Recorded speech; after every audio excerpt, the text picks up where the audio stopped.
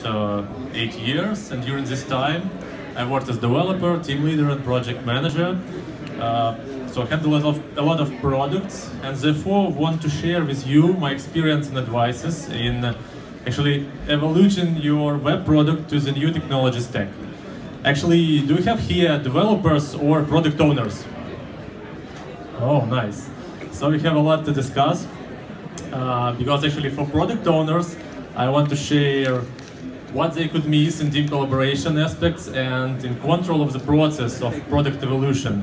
Because you can bring more to the software without extending the budget if you do it correctly. And with developers, we try to speak about a little bit of techniques and to see what they can improve in products and actually how to boost their productivity with the remote teams. So let's start. I think you know these guys. Actually, they illustrate our products. So what I want to say is that the meaning of life is an evolution. And I really want to stress one thing, that products always change. And that's an axiom, and if product is not evolving, it could die. A lot of good projects or products started as a bright idea with a very small local group of developers. Then they get initial implementation, and at some point of time, developers understand that they get to the next new thing, and when they evaluate to the new things, they could get out of the control. So I want our projects and products always to get to the last stage of this Homo sapiens products. So that's why I'm speaking today. So what I see as evolutionary blockers for a lot of projects is that your current technology after MVP stage could not satisfy your current needs, and you will decide to change the technology. That's actually the main goal of the speech. And during the change of technology, you still need to maintain the high velocity of development. And your current local team can be not such good in this process. And you still need to maintain the stability, and it could be done with two aspects, like organizational aspect and technical aspect, to monitor the stability of your product and team. Actually, what I propose is 3 keys to success. So, first of all, you need to establish a well-thought process of evaluating the product, of changing the stack. You need to predict all the risks on different stages of your evolution. Then, a lot of companies decide to extend their team with remote teams, with additional new expertises. And we need to handle the process of communication very much. And of course, without tools, we can't do anything good. So we'll talk about tools at the very end of my speech, so how they can help in the evolution process. And that's my opinionated view on the path of evolution of software project, actually maybe web project. It's pretty obvious, I think, for everyone. The only interesting thing that is post-MVP stage. It's actually the main important stage of the product when you are making this migration from MVP decisions in technology and the team to kind of stable decisions. And we need to handle this very, very carefully. And the pivot step, when you develop a lot of things and then you decide that your project needs to turn somewhere. So you understand that the initial idea was good, but you need to change something to adapt to the market.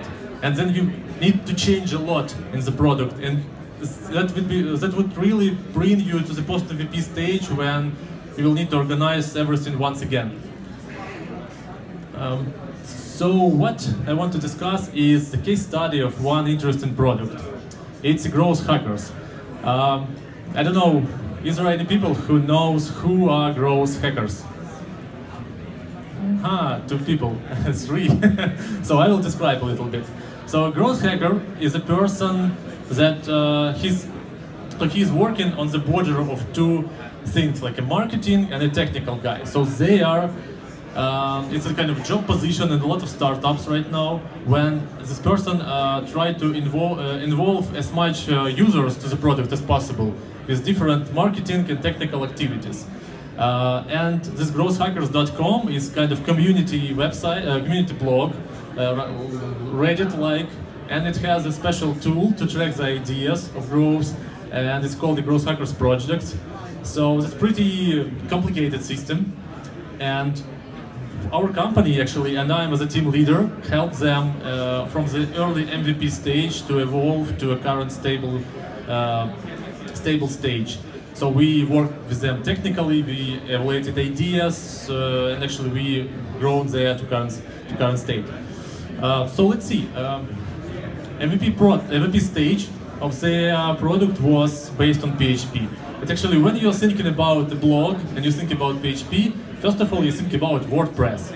That was a really good solution for the very beginning, because it really allowed to have all the functionality we needed. And the goal of the stage was to prove the idea that this community blog is really needed to users. It was successful, we really proved this. And the strategy is to develop as soon as possible, to bring to market as soon as possible. Actually, according to the researchers, for about 42% of the startups really fail when they understood that there is no need of such a product on the market. So we really handle this risk on the MVP stage. So for this product, it took for about 3-6 months. I think maybe a lot of other projects also will be within this time scope. But then, after the initial implementation, we understood that it really works, but we got a lot of users' feedback, which required additional functionality. And technically we understood that this additional functionality, like for example background jobs or asynchronous activities, it couldn't be handled very good with PHP. So it was a decision to change the technological stack, to change it to Ruby on Rails, actually to adapt to user feedback, to bring them additional value. And during this time, during the implementation process, old PHP versions was still working and was extensively A and B tested to get a lot of new features to understand what really users need. So during the testing of old version, we were implementing only the succeeded experiments to the Ruby version. And at this stage, we really heavily extended the team with Ruby developers. And as it's written here, about 23% of startups really fail because of they have not the right team at this step, because so your developers do not understand what is the goal, or your developers doesn't have a lot of skills in such a technology. So that's really important.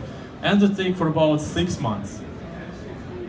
Then we got to the feature-rich step, and this is the step when you develop the main product. It is already migrated to the new technology stack, and you want to extend it with the new features. Also for the growth hackers, it was a community website was re-implemented, and then we started this additional product, growth hackers project. It's like a Jira-like tracking system to track the ideas, to rank them. And the goal of this step, of course, to deliver to enterprise users to get the revenue, because any product actually lives for revenue, let's be honest. And so here we implemented a lot of services, additional tools, and all of this is made not to be outcompeted by other startups in this field. You need to deliver much more value than other startups also give in this field. And it was one of the longest periods of time, I think for about 1 year, when we developed this thing. And at the pivoting step where we understood that to expand to mass enterprise as a goal of the step, we need to change quite a lot, because a lot of the additional new customers that we were willing to pay, they wanted a little bit changes, for example, in Growth Hackers project tools, because each of them had their little bit different processes, and they wanted some additional changes. They wanted new integrations with services like Slack, like I don't know, Jira, Pivotal, or something. And that required a little bit in new architecture to make a service integration. And we decided to go with this new buzzword, microservices. And of course, we used Docker for this to break everything down. So we tried to break our Ruby on Rails monolith. That's pretty complicated process, and all of that is done is actually to eliminate the highest risk, not to have a good business model, to really have the startup living. And about 17% of startups, according to the research, really fails at this. And after that process, of course, when you changed a lot, it, as I have said, bring us to the post MVP when we still needed to organize everything. So that's the use case, and I want to bring back to the post MVP step as it was most important, and I think it has a lot of risks. Actually, how would you, at your point of view, upgrade the product of version 1.0 to 2.0? And you have the following prerequisites. You need to change the technology, you have a new design, you have new features, you have a lot of new ideas. And of course, when you write everything from scratch, you think, let's do all together. And then release the new version of the product. But who knows what you will get in the result, because actually people, you know, they do not like changes. We have seen a lot of things when one product made a big update and its user base dramatically decreased because of they do not like this new red button. So no, or actually GitHub. Oh, have you seen this dark header in GitHub? I think GitHub lost a lot and GitLab received a lot of new users. Okay, so I propose to do a small steps in this process, not to do a revolution in your product. First of all, you need to actually finalize current functionality, for example, of this PHP version of product that was in the growth hackers. Then, at some point, you start re-implementation on the new platform and the new technology or new framework. Then you re-implement it, and at some point of view, of course, you need to make frozen both of the products, old version and new version. But the main thing is that your new version should be the same, identical from the end user point of view. When you release the new version, your end user shouldn't notice anything. And only after that, you'll be able to enhance user experience, to make new experiments or to add new features, and actually measure the reaction of users. Because each small, tiny change can get really dramatical influence on performance of the system, on user experience, etc. And you need to be able to roll back these features one by one, because it's really pretty bad when you understand that you have failed with something, but you can't roll it back because it was like, it's a monolith. You can't roll back one button, for example. And yeah, that's pretty it with the process.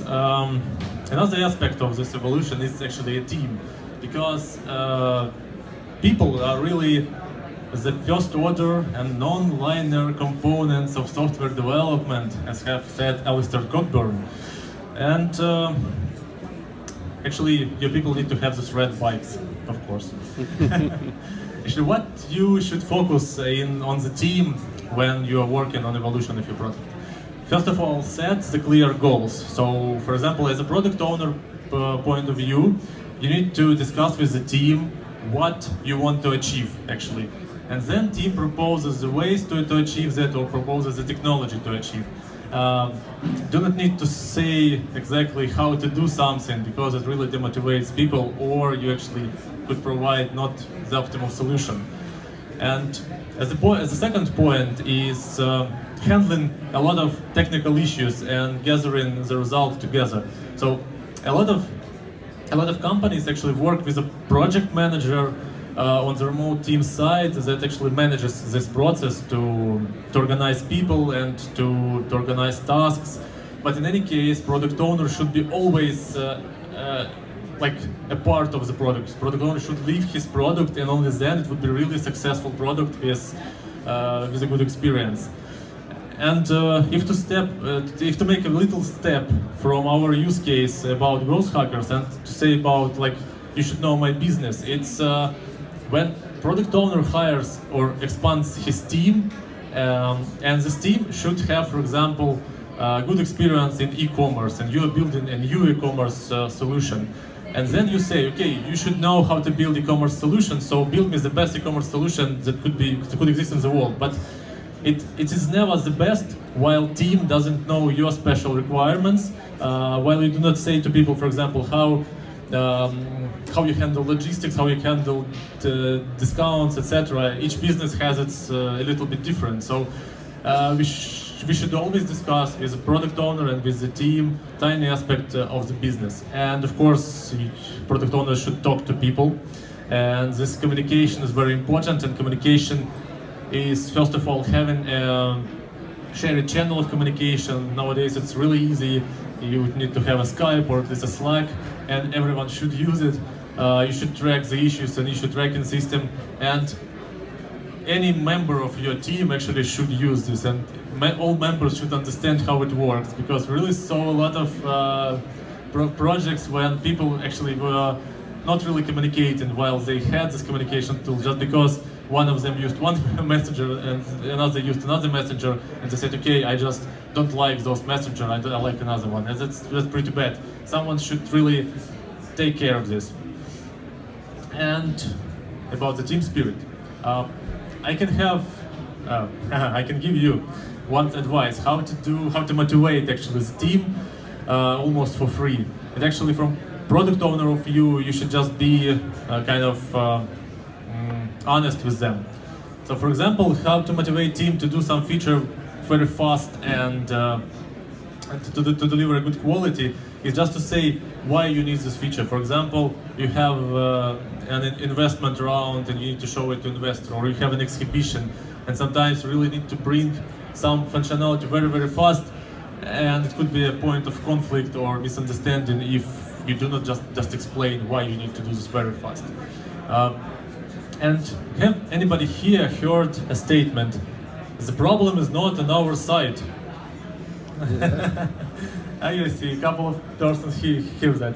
That actually happens when you have two teams, local and remote team, and your teams are not really collaborating very good with each other. And someone needs to facilitate this, someone needs to really handle this. It will not resolve itself.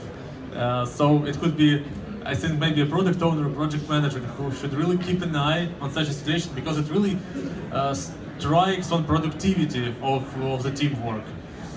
And of course, another aspect of frankness is actually getting a brainstorming, getting a collaboration.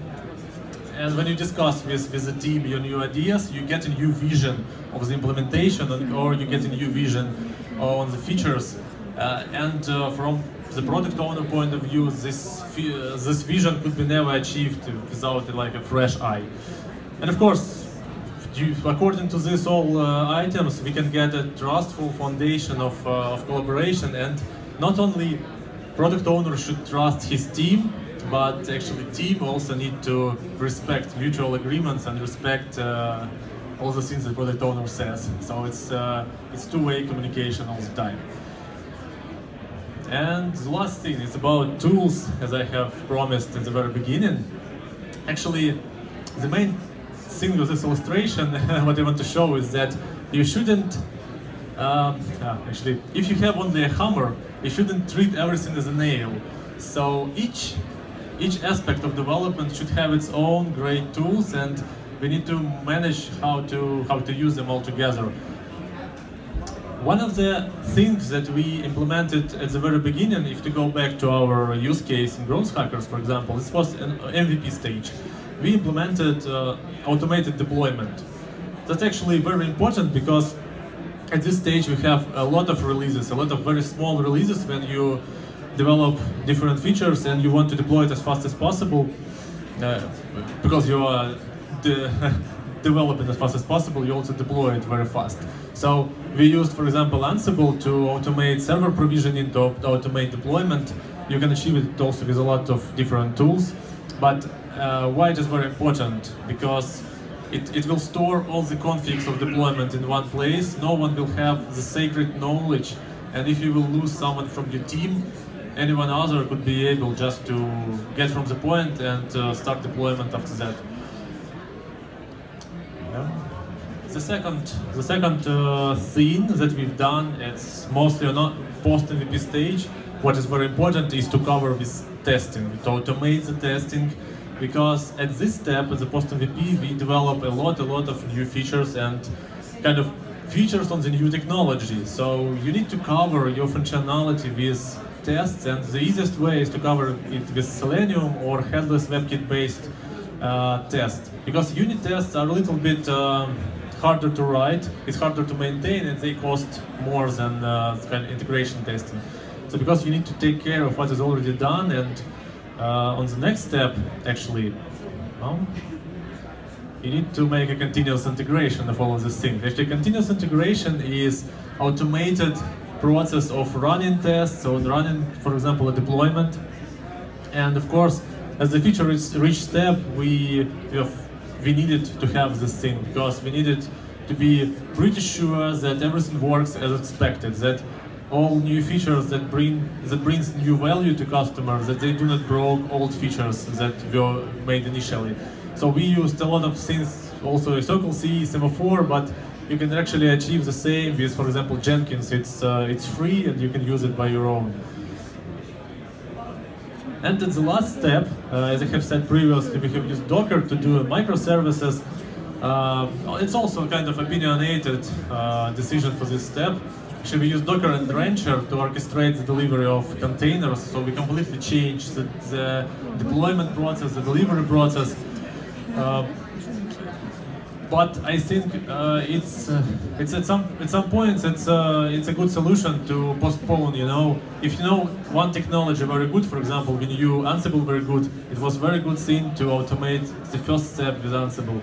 Then at the last step, it was like 2 years after that we get new additional experience and we automated it in other ways. So currently deployment and development is based on the microservices and Docker, and it allows us to change very fast, to change separate services very fast, and to deploy them without a big fear that we will break some other parts of the system. So I want to recap all my talk here, is that sometimes it happens that you want to change the technology stack, and to succeed in this process I proposed 3 kind of solutions to establish a good thought process, to think beforehand about risks and possible revenues on each step, to extend the team and to collaborate with them very good, because only with a good collaboration you can get a good productivity, and of course to use tools, but it's really up to the team what tools to use. It's just my proposal for each step. So you can see this diagram and maybe understand at which step is your current product. And actually, the last thing that I want to wish you is to go for it and to foresee all the challenges that you will have on your next step. So thank you, and maybe there are any questions.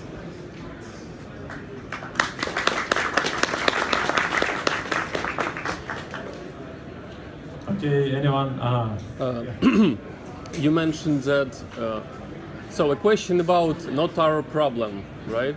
So as a team leader, have you faced such a situation? How you handled it? The problem is not on our side. I see. So the question is, the problem is not on our side. How a team leader can handle such situation, and do I face this? Of course, as a team leader, I face such situation. And maybe team leader would be the first person who should indicate about that to the product owners or the project leaders, because he is the closest person that makes some decisions, and he is the closest to the developers. So I think that sometimes team leader can handle this by his own. If it's a problem, I know, maybe technological problem that could be solved, but in most cases it's kind of organizational problem, like an issue, and it's the team leader's responsibility to take care that his team is really has no psychological influence of such productivity decrease. So something like this. Of course, we should handle it. Anyone else? Don't be ashamed. Okay, thank you then. And you can talk to me near the stage if you want.